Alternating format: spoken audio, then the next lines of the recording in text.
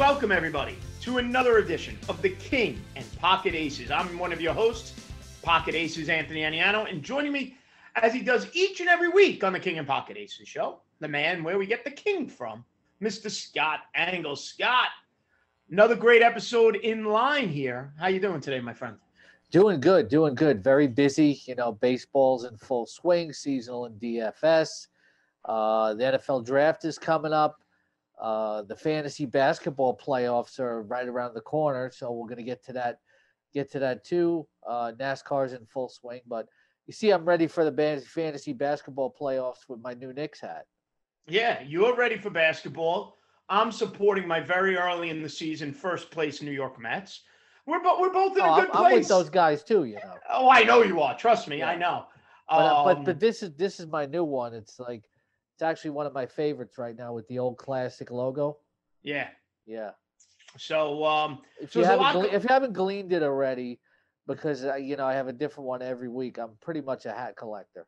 Yeah, that has been noticed. I'm not. Yes. I like my black hat, and I roll with that every week. I didn't wear a hat last week, and it got a lot of commentary on how slick my hair looked, but it made me feel a little uncomfortable, so I put the hat back on. Uncomfortable? You look sharp, yeah. I know, but that's not me. I don't want to look too sharp. I don't want people Googling me. I want them to love me for my fantasy sports, not for my pretty face. What about Googling you? You could Google me. Google me, yes. Google me. Only my wife's allowed to do that. That's for sure. But anyway. All right, Scott. So let's start off. First off, guys, head over to rotoballer.com, right? Check out everything there. The main page, the premium package, the expert chats, whatever you're looking for, baseball, football, basketball, MMA, esports, PGA, NASCAR, daily or DM or season long, whatever format. Sign up for that MLB premium package or any of the premium packages. Use the promo code KING, get a little discount courtesy of Scott, or the promo code ACES and get a little discount courtesy of me, Anthony Aniano. So make sure you take advantage of that. And stay right here on the Rotoballer YouTube channel or wherever you listen to your podcast and check out all the great content, including all the prior episodes of the King and Pocket Aces and some of my YouTube videos as well. All right, Scott, let's talk a little fantasy baseball to start. And I sent out a tweet the other day because I'll be honest, nothing annoys me more than fantasy baseball Twitter 10 days into the season. It drives me absolutely insane.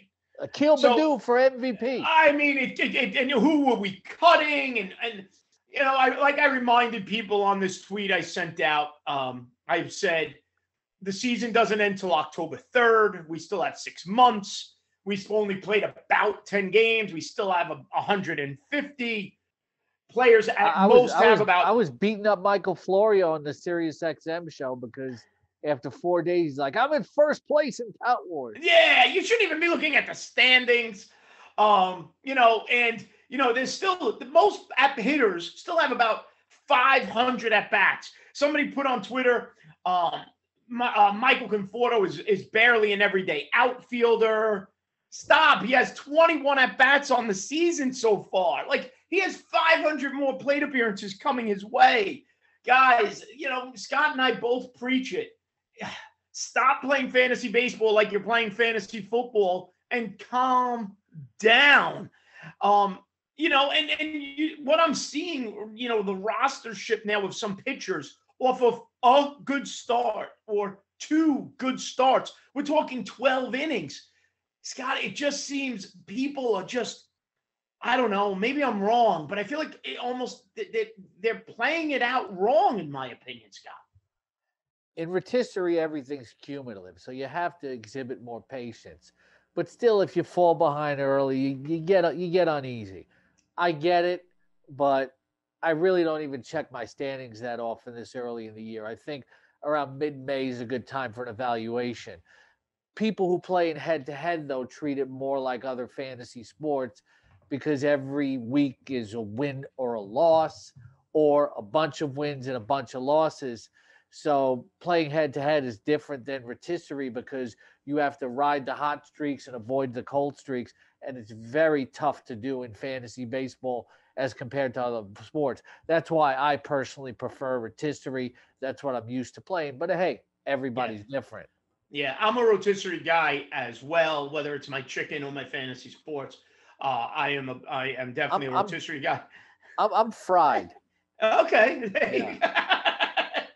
But so what I want to talk to you about today is a couple of pitchers off to super hot starts, whose roster percentage has already increased tremendously since draft day, really, since the start of the season. And the first one, Scott, is Matthew Boyd of Detroit, who's now up to on Yahoo. We'll use the Yahoo numbers just for simplicity. Who's sitting at about 57% rostered at the time of this recording.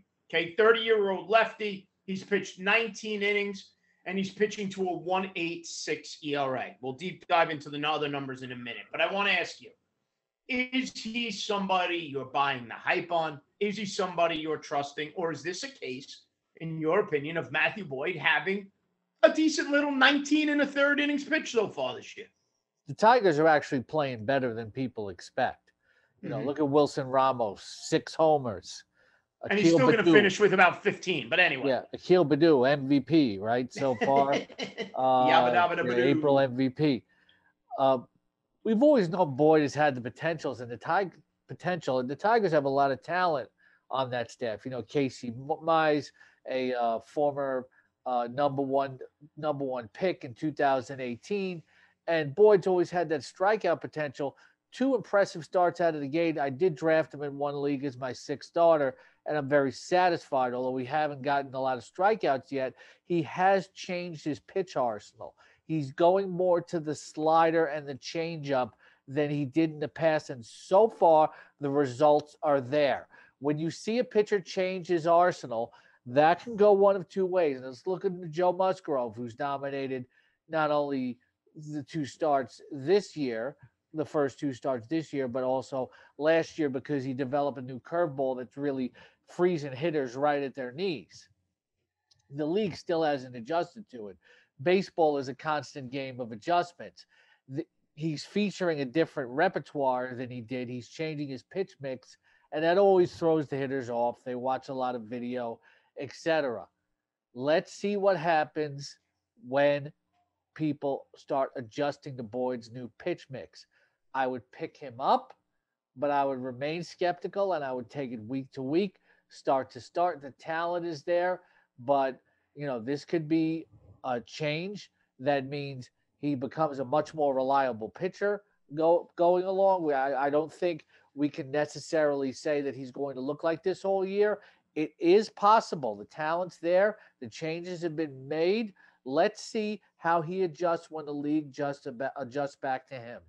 So you talk about the changes he's made. He's using his fastball about 8% less of the time. He's increased his slider usage by about 6% and his changeup percentage by about 5%. So that's how that change in pitch has been. Now, keep in mind, everybody, when you look at Matthew Boyd, he is pitching to an ERA under 2 right now at 1.86. That xFIP is sitting at 4.54. And this is a guy with a career 4.99 ERA. Last season was terrible, 6.71. And he's never come close to that K per 9 inning rate that everybody fell in love with back in 2019 when he was striking out 11 and a half batters per 9 innings. Since then, he's never been even over 9. But I agree with you. He's somebody where if you have an injured pitcher at the back end of your rotation, or just somebody who hasn't worked out. I know staff. I said staff. Matthew Boyd is somebody who can kind of give you a spot start or 2 if with the good matchup. And you said it. Detroit is playing very, very well. Scott, another pitcher. Must be April. Must be April, right? That should be the name of the show. Must be April. All right. Corbin Burnes. Now, Corbin Burnes is not Matthew Boyd. He was definitely higher rostered coming into the season. He was rostered pretty much across the board. But at the same time, I don't think Corbin Burnes was thought of as, the second coming of Bob Gibson. But here is Corbin Burnes, all right, striking out almost 15 batters per 9 innings, hasn't issued a walk. Okay, his ERA is under 1. Is Corbin Burnes a sell high because he's been so dominant that the reality is he's going to walk batters. He's going to give up runs at some point. is this the best we're going to get at Corbin Burnes? And is somebody who we want to, take advantage of this ridiculously hot start? I think it's very tough to sell high in fantasy baseball on a guy like this because he's got to prove a lot more. And obviously, the numbers you threw out are not sustainable. I mean, the whole Milwaukee pitching staff is looking really good early. All of them are. So Corbin Burnes can certainly be a nice depth piece for you. I wouldn't expect him to keep it up, especially when you look at his career numbers. But you can't sell high on anybody. Like I say, fantasy baseball, everybody who plays fantasy baseball is more of an expert level. Fantasy baseball players are more at an expert level than any other sport because you have to be totally dialed in on 23 to 30 players every day and every week. So you can't throw one over on somebody for Corbin Burnes and sell high for him because you're not going to get a great return. You can do these type of things in fantasy football where you have 16 games and a guy starts hot for a week or two. For the most part, you're not going to be able to sell high on Corbin Burnes. Take what you can get while you can get it and hope he remains serviceable. I mean, 12 and a third innings. He's allowed 2 hits. One of them was a home run. Has not issued a walk. And has 20 strikeouts in 12 and a third innings. To me, Tyler Glasnow's numbers, who's been just as dominant, more trustworthy right now than Corbin Burnes. Corbin Burnes off the chart. I agree with you. Tough to sell high, but I mean, I still see him settling into an ERA of about 3. So understand there might be some outings coming up where he gives up a few runs. Again, it's like Matt Boyd, though. Is he going to continue like this, or is the league going to adjust back to him? Looking at his track record, what do you expect in strikeout wise? I give me a strikeout per 9. Let's say 10 Ks per 9 innings. That's perfectly acceptable. Okay, so he's going to give you more than a K per inning. That's where I figured. So if he finishes the season at 150 innings pitched, keep in mind he's only gone 6 innings both starts so far. If he gives you 150 innings pitched, give him 165 strikeouts. So that's nothing to sneeze at. I just think the ERA will correct itself, obviously, and we'll settle in at about 3. And those are terrific numbers. But especially for where you drafted Corbin Burnes, you didn't expect this necessarily. But when a pitcher starts off this good, it's because he's doing something different, and we have to see how the league adjusts to him. But going 6 innings. You talk about nothing to sneeze at. We're seeing a lot of starters early in the year just not going that kind of late. Yeah. We're just starting to see that this week. Yeah, I mean, middle relievers are picking up more wins right now than starting pitchers is. That's just the way the game is going. Starting pitchers, other than your elite level guys, are just not going deep into games. Scott, you mentioned Milwaukee and how good their pitching has been. Freddie Peralta, 82% rostered and 24 years old. And we've seen glimpses of this from Peralta in the past.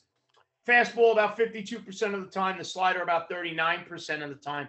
And another pitcher who I think we expected to be good, but again, off the charts good, over almost 17 strikeouts per 9 innings in 13 innings. Now, ERA is terrific. XFIP is reasonable. The walk rate scares me, though, and that has me a big cause of concern for Freddie Peralta as he continues to walk batters higher than you would like. What do you think? Well, let's hope he doesn't turn out to be Robbie Ray, but the strikeouts have really been there, and he hasn't been burned too much by putting runners on base yet. But eventually that left on base percentage, that strand percentage is going to rise over time, and it's going to come back to bite you. But, he's the type of guy who could also, put 2 on, then strike out 2 in a row. So, you're probably going to have to balance the strikeouts with maybe it hurting your overall whip, over the full season. But there's no doubt that this guy was a late round sleeper. And, this is looking like he's going to be his best year yet. 13 innings pitched, 9 walks, 24 strikeouts. I love the comp you made to Robbie Ray. Now, he's only given up 5 hits and 1 earned run. So it's tough to hit, but he's going to get himself in and out of trouble with that 9 walks. And it is a bit of a hurt to your whip, right? To your ratios. if he's going to continue walking batters at this ratio. So I'm going to ask the same question. If you could trade away Freddie Peralta for a bat, you're not going to get an all-star, but a good bat, a slumping, let's say hypothetically, Freddie Peralta, you're able to get Michael Conforto. You willing to do it? I'd take that in a heartbeat. That's what I'm saying. Yep. So you're selling high on Peralta. But people are going to love that K-rate. I thought you were going to throw Jazz Chisholm at me or something like that. And, that to me that's a push trade. That's a push trade to me. Okay. Is any savvy fantasy baseball owner though really going to give up Michael Conforto for Freddie Peralta right now? I'm telling you, I think they would. I think they're going to. If a team is struggling with the pitching, and based on what I'm seeing and the lack of patience people are showing, going back to what I said at the start, I think the lack of patience people are showing. You got hitters that are struggling and pitchers that are dominating. And I just think players are going to jump at some of these dominant pitchers after such a small sample, Scott. I have a feeling that for some people, the game is changing a bit. They're growing way too impatient, and they're going to give up on a hitter after 50, 60, 70 at-bats and jump on a pitcher after 20 innings because the K rate is through the roof. Here's what that issue comes from. We're coming off a 60-game season. You have to remember that. And when guys got into slumps and it snowballed because, say, Yelich didn't hit well for 30 days, or somebody like that, wow, I only have 30 days left in the season. I'm going to continue to press. We've seen that with a lot of hitters who are bouncing back because it was a different mentality. I've spoken to people about the majors around this. Last year was that truncated season. And if a guy got into a slump very early and it lasted a month, then, wow, I only got 30 days left. I'm just going to press some more. The season's over. Bam. It's not like previous full seasons where you would get to the All-Star break and say, okay, I had a bad first half. I'm going to pick it up in the second half. We got into some fantasy players got into a mentality of a 60-game season and not being able to be patient. You have to rewind to 2019 now and have some more patience. Remember, this is not last season. Okay, if a guy gets into an early slump and he's not good for the entire month, it's like the Mark Teixeira rule. Mark Teixeira was always bad in April, and then he would kill it for the rest of the year. I mean, Scott, keep Mark Teixeira in mind when you want to be too hasty. I mean, our good friend, and I love him, Real Talk Graf, one of Rotoballer's finest, and he has some fun because he can't stand the Mets, but tweeting me, he's telling me that Lindor is done at 26 years old, because he's struggling. I mean, and that's my point is there are people who are just not slow playing this. And this isn't, you're not throwing something in the deep fryer for 2 minutes here. It's going in the slow cooker, and you're going to let it marinate. You're going to let it cook, and it's going to come out 8 hours from now, and it's going to be delicious. That's how you got to play fantasy baseball. Always making me hungry. There you go, my friend. Especially when we film this close to dinner time. But I saw that exchange between you and Raph. Yeah. About he was getting on Francisco Lindor in game 2. And Lindor Game two! After game 2, I think it's way too early to call on a 10-year contract after game 2 that they spent too much money on this guy. Because every player goes through their slumps at the plate. Early on, Lindor's not hitting with runners in scoring position, but he's getting a few hits here and there, and he's been terrific in the field. Yeah. You're just going to have to wait. If somebody's going to have a mentality like that, go ahead and trade for Francisco Lindor because it's going to happen. Sometimes you see a malaise as a team. And here's an example when the Mets swept a doubleheader for the Phillies this week. Heading into the 8th inning, they were hitting 128 with runners in scoring position heading into the 8th inning of the first game of the doubleheader. Then all of a sudden, the floodgates open. They drove runners in, and then they tacked 3 on against Aaron Nola in the next game. Yeah. So sometimes a team can be cold as a unit.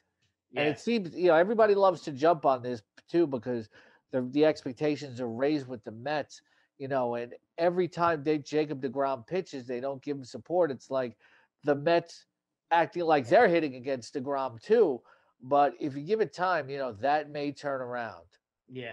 And I remind people, too, all the time when it comes to baseball. Baseball is a game of routine.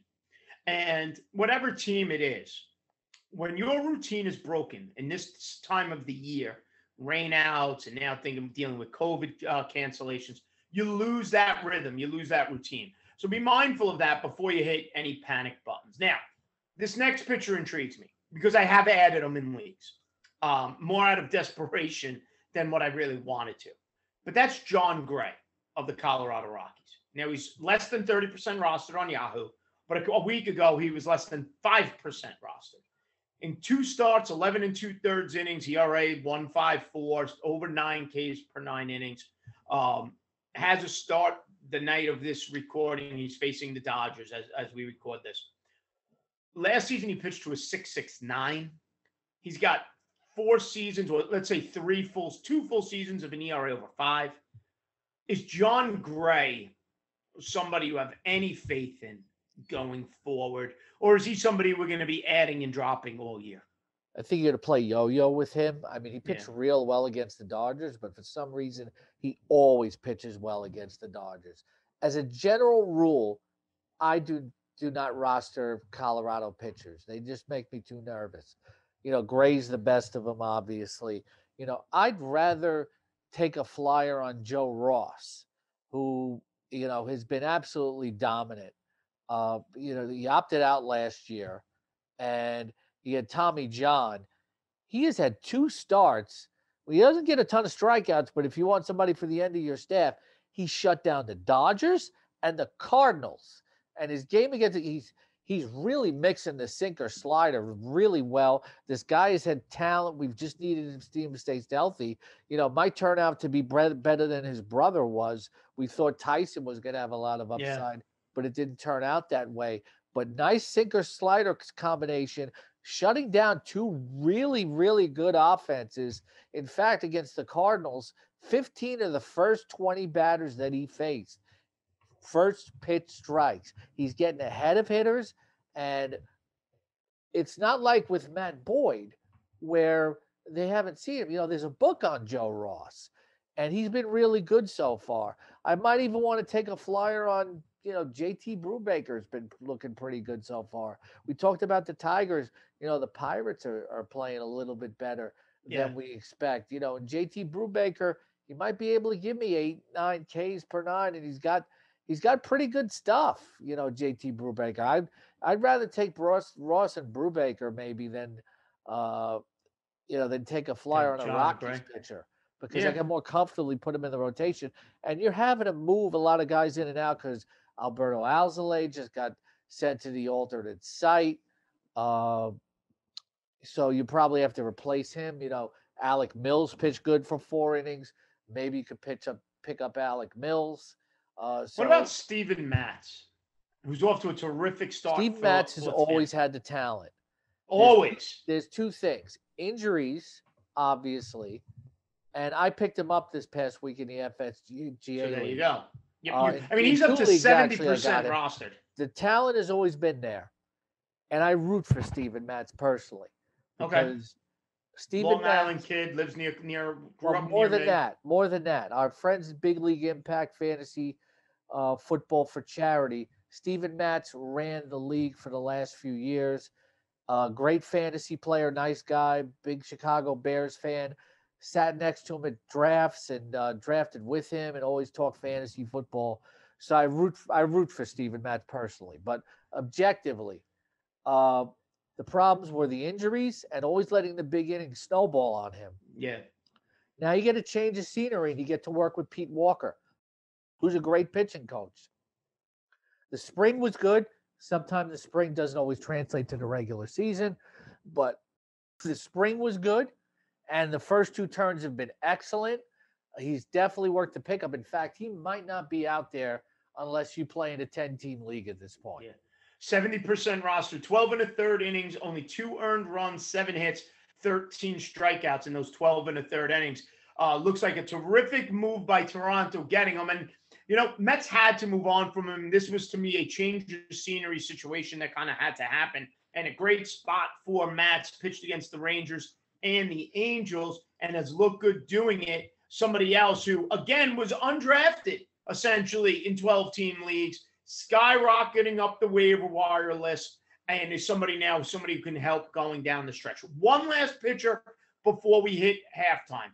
And I watched him pitch the other night for the Miami Marlins. And we talk about Alcantara, and we talked about Elisa Hernandez, and we talked about Pablo Lopez and all those pitchers on the Miami Marlins. But Trevor Rogers of the Marlins against the Mets the other night was throwing ridiculous gas. He was completely untouchable, 66% rostered. What do you think about Rogers? I'm assuming you saw the game 2 against the Mets. He was lights out. And another player who was under the radar just 2 weeks ago. Yeah, and actually, he's beaten Jacob deGrom twice in 2 years. That's how impressive he's been. It's a good point that you make. The Marlins are very good at scouting pitchers, and they always have been historically, if you look at their history. And, this kid he's a tough lefty. And I drafted him actually as maybe like my 5th pitcher in an NL-only league. He was really flying under the radar. Yeah, but think about what you just said, Scott. He was a 5th pitcher in an NL only.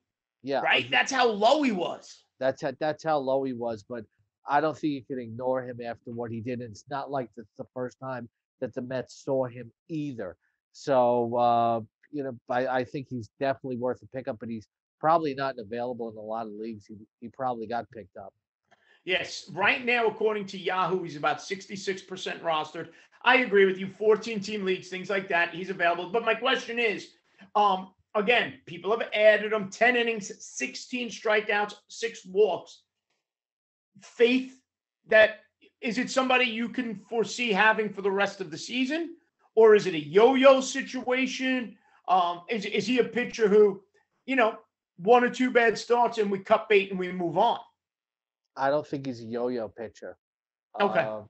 I think he's here to stay. And another one that's probably available in some leagues, but got picked up in a lot is Huascar Noah of the Atlanta Braves. 10 strikeout game after impressive opening turn.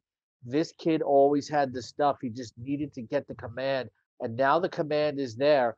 You're kind of concerned, okay, when Mike Soroka comes back, will Yanoa stay in the rotation? But go with him for now and take while you can get it before the league maybe adjust to him, because double start week while we're recording this, coming off of a big 10K game. He's a hot name in fantasy baseball right now. But Max Fried just hit the DL too with a hamstring injury, so he's going to get a chance for some turns. He's somebody that I picked up last week as well.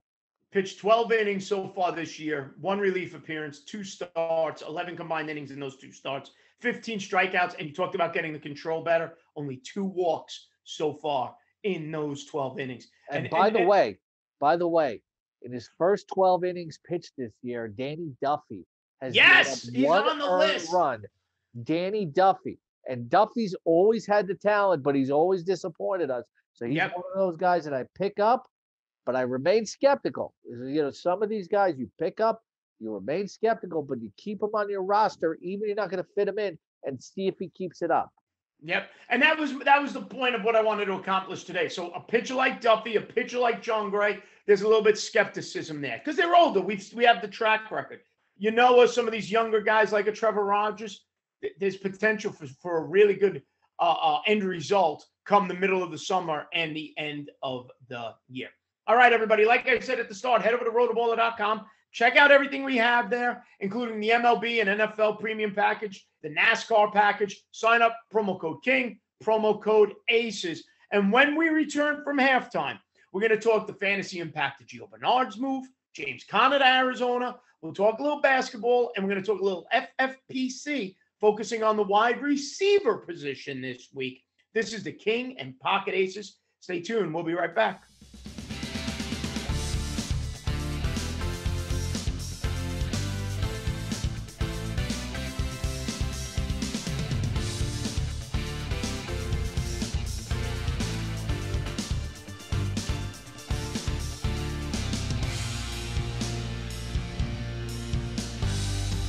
Welcome back, everybody, to King and Pocket Aces. Second half kickoff here. Scott, Engel, Anthony, Aniano, happy to be with you. Scott takes it in. No fair catches for Scott. He's running right through the wedge, and hopefully he comes out of the bottom of the pile in one piece. through the wedge with Sister Sledge. Yeah, there you go. Well done. All right, Scott, as we always do here in the second half of the show, time to talk football, time to talk some basketball. We'll start in the NFL and a couple of free agent moves I wanted to get your thoughts on. First, to me, not as significant, but Gio Bernard signs. He's headed to Tampa. Your thoughts on Gio Bernard? I think being added to a crowded Buccaneers backfield. Makes it a backfield to avoid here. If I want one guy maybe to get some carries, it might be Ronald Jones, who looked better last year than I expected. But there's games where, Arians has shown he's going to ride the hot hand if Fournette's playing better than Jones, that he's going to use him instead. And now as a receiver, they like Bernard. LaShawn McCoy was pretty much at the end there. They like him for his pass blocking and his pass catching out of the backfield. That's going to hurt Fournette. We know Jones was never really that good at catching passes. So now this becomes a true running back by committee. To me, running back by committee isn't two guys, because I've never been on a two-person committee. 3 guys here now, that is a committee. And this really, you could look at Indianapolis. Jonathan Taylor is probably going to be the lead ball carrier. Marlon Mack will get some breathers in there. They'll have some behinds.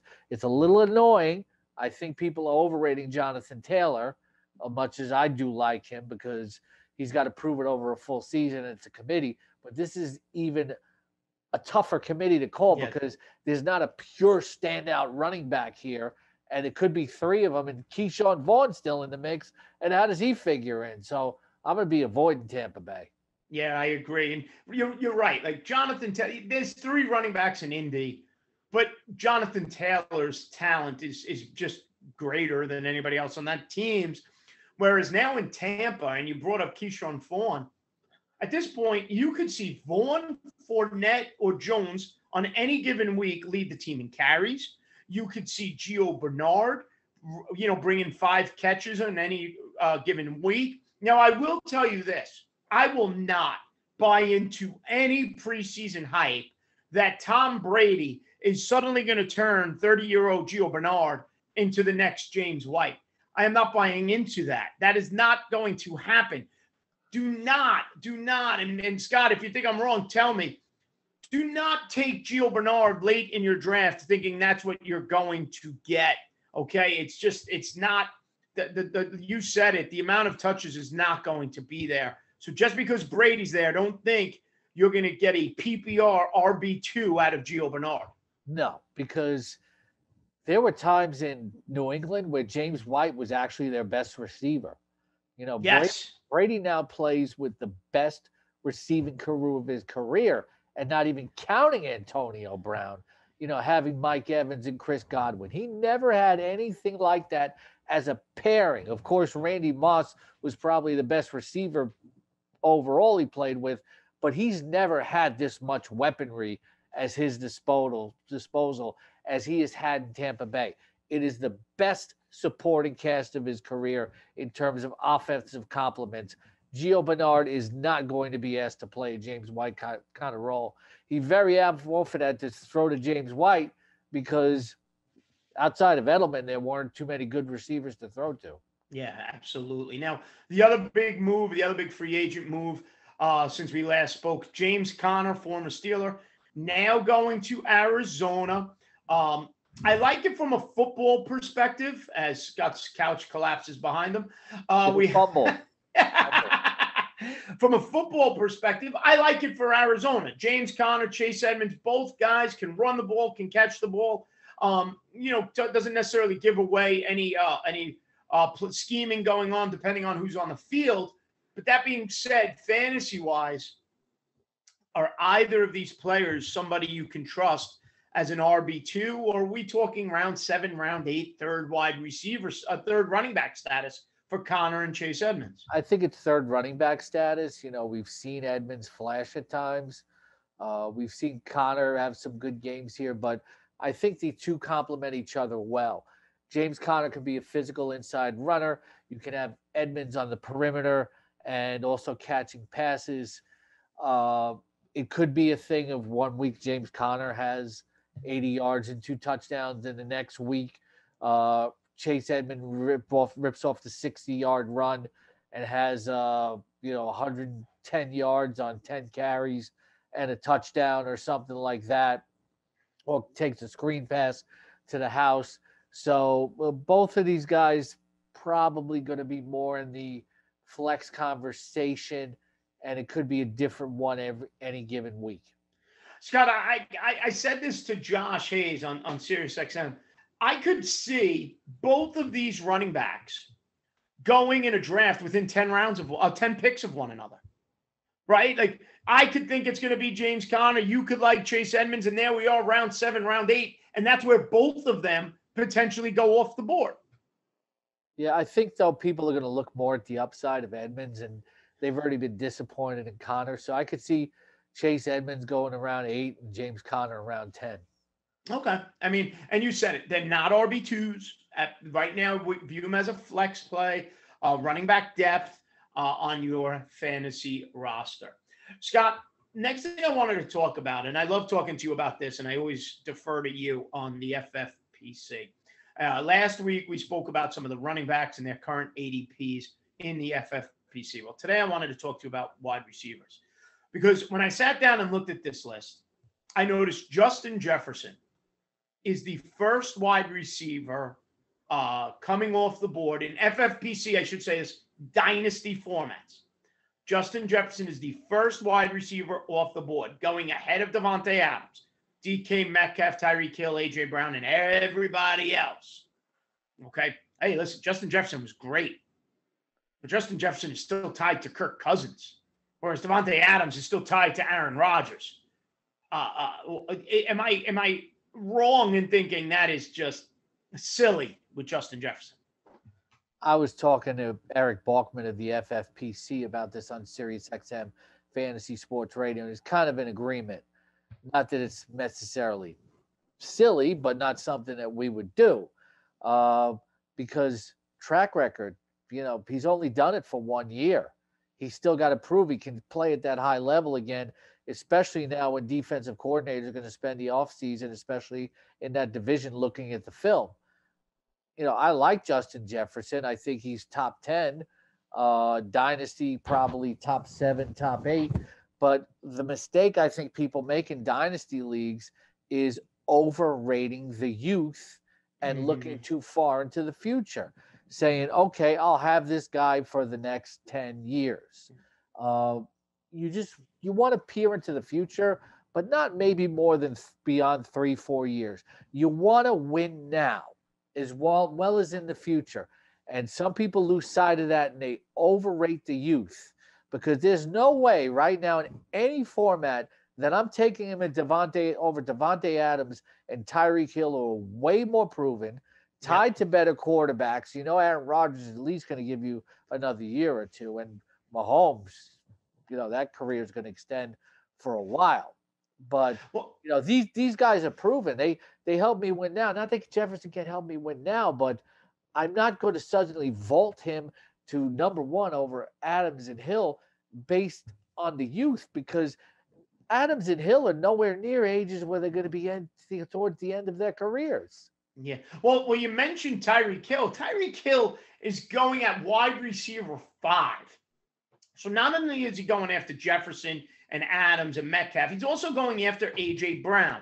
Now, don't get me wrong. I love A.J. Brown, but I have a little bit of concern with A.J. Brown going into this season, right? Jonnu Smith gone, Davis gone. A.J. Brown benefited from a strong receiving core plus the Derrick Henry factor there in Tennessee. That's now been eliminated. And listen, hey, Ryan Tannehill is good. Okay, got out of Miami. God bless. But he's not Patrick Mahomes and Tyreek Hill. And A.J. Brown, although it's close, is going slightly ahead of Tyreek Hill, who's going to be tied to Patrick Mahomes for who knows how long, Scott. Yeah, I like A.J. Brown a lot. I'm not worried about him losing Corey Davis, Jonnu Smith, whatever, because we saw Corey Davis struggle for a long time. Jonnu Smith battle injuries. To me, he's almost like a miniature DeAndre Hopkins in that no matter what he has around him, he's going to get the ball. He does a great job of posting up defenders and, framing catches and yardage after the catch ability. I don't know if we've even seen the best of A.J. Brown. He just continues to get better. But again, over Devontae Adams, Tyreek Hill, these kind of guys who are more proven. Stephon Diggs, to me, any format, Stephon Diggs is the number 3 wide receiver right now. I don't care what format it is. I am not taking Justin Jefferson over Stephon Diggs. I saw what Stephon Diggs did at times in Minnesota. Now he's playing with Josh Allen. Stephon Diggs is number 3 off the board to me in any format, dynasty, whatever, because him and Josh Allen are going to be doing this for a few years. I'm not looking 10 years into the future. I'm not looking 8 years into the future. I'll look 3 years into the future. That's it. Devontae Adams and Tyreek Hill and Stephon Diggs are nowhere near the end. So Stephon Diggs is currently going as wide receiver 7 in this FFPC. Give me the favor. Give me the ages of Hill, Adams, and Diggs. Okay, so when you talk about all of them, give me a second to pull up their ages. When you talk about all of them, I want you to get your take on one thing as I pull up those ages up. You talk about Diggs as wide receiver 3. He's going as wide receiver 7. He's actually going after CeeDee Lamb, who's going as wide receiver 6. I'm like you. I love CeeDee Lamb. You want to put him in the top 10 for a dynasty format, I'm all in, but ahead of Stephon Diggs. No. A little bit of surprise for me. I like CeeDee Lamb a lot with a healthy Dak Prescott. Okay? But to me, that's looking a little too far into the future. Stephon Diggs can help me win this year more than CeeDee Lamb can. I agree. Stephon Diggs, 27 years old. Devontae Adams, 28 years old. And Tyreek Hill is sitting at, I think he's the youngest of the bunch. Tyreek Hill is sitting at, as we wait for my very slow internet to load up, Tyreek Hill is sitting at only 26 years old. No, okay. Those guys are nowhere near to be done. This is a mistake sometimes, okay? Because in their minds, a lot of fantasy players will say age 30 is when a guy gets old. That's not for a wide receiver.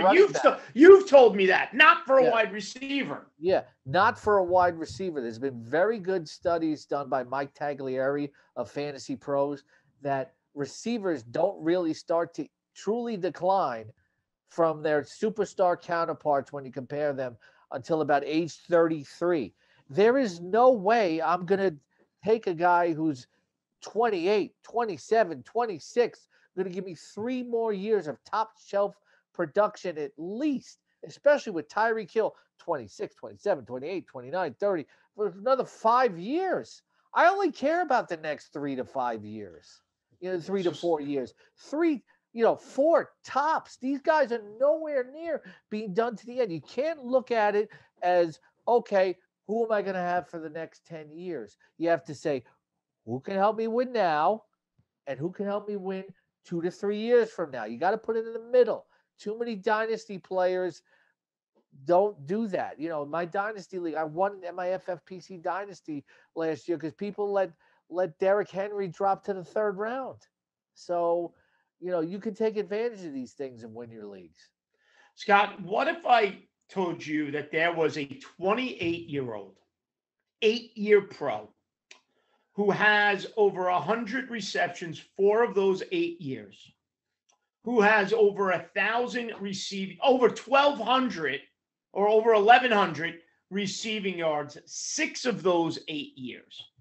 And he is currently going after a rookie who hasn't, a soon-to-be rookie who hasn't played a down in the NFL. All right? DeAndre Hopkins going as wide receiver 10 after Jamar Chase. More of the same. Okay? How are you disrespecting DeAndre Hopkins and the resume he has put up with the youth that's still on his side over an undrafted a player who hasn't even been drafted yet in Chase. Now look, I respect a lot of players in the high stakes community, and there's a lot of high stakes players that are not doing these sort of things. But there's other people. Thankfully, a lot of people play in the FFPC. Go to rotobowler.com/FFPC for a great deal on your first team if you want to join in. But again, it's veering too much youth over experience. How old is DeAndre Hopkins? 28. 28. You're gonna get at least 28, 29, 30. You're gonna get at least another 3 to 4, maybe 5 years out of DeAndre Hopkins. You can't look at it as I want the guy for. You can't look 10 years into the future in a dynasty league. You have to balance it by saying I want to win now and a few years from now. Well, it's funny you say that too, because if you wanted to win now, the value at wide receiver in these FFPC dynasty formats at like after the top 15, Scott, Keenan Allen, wide receiver 16. Allen Robinson, wide receiver 18. I know he's tied to Andy That is Dalton wonderful value. I won my Superflex Dynasty FFPC last year with Allen Robinson as my number one wide receiver.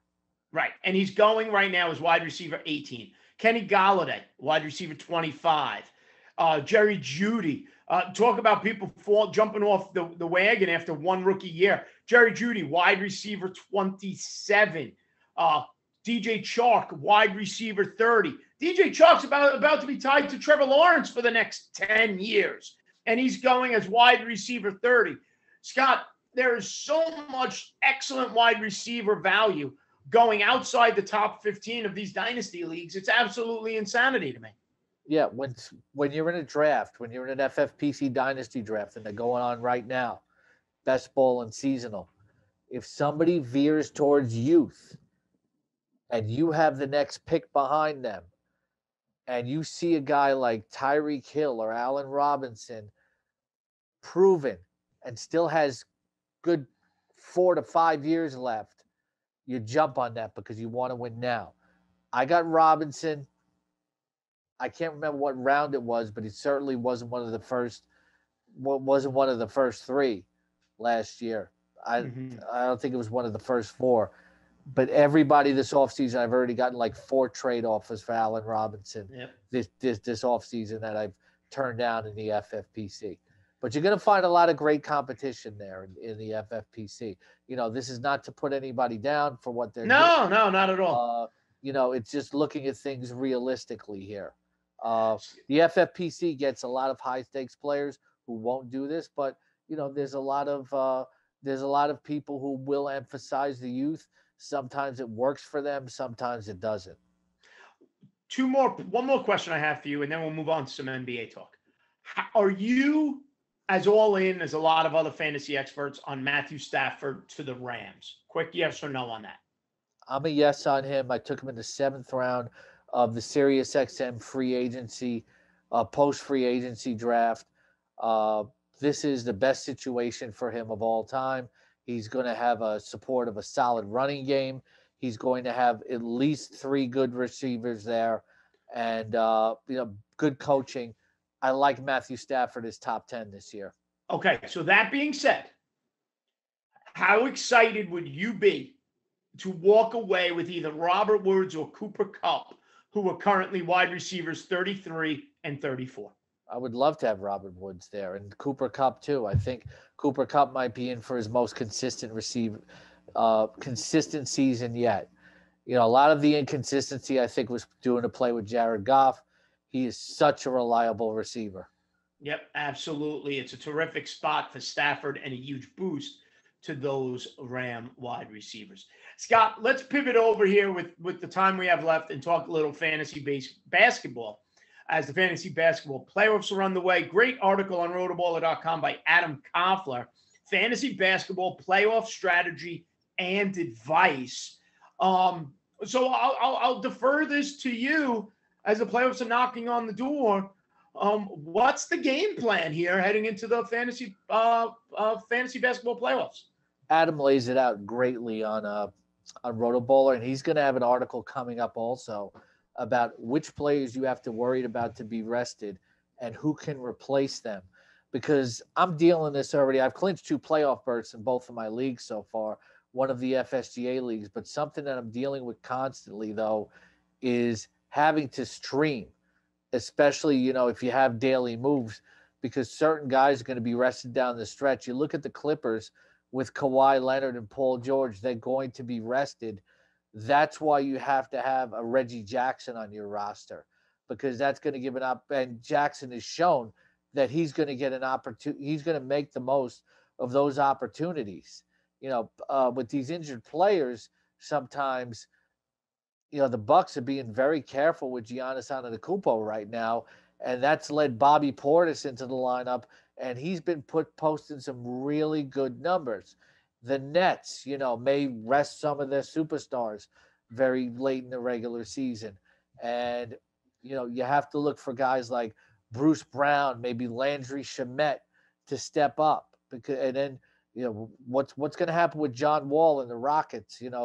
The Rockets are out of there. More opportunities for Jayshawn Tate, who I picked up. So to me, it's very important to look at 2 things. And it's also talked about in the Rotoball article that you have to look at how many games per week a team is playing, which you already do already, but you have to be ready to churn the waiver wire. I'm in first place in one of my leagues with daily moves, because I almost have executed 100 waiver wire moves this season. Fantasy basketball can be very frustrating when you get to the playoffs, because you're going to see some of your best players rested.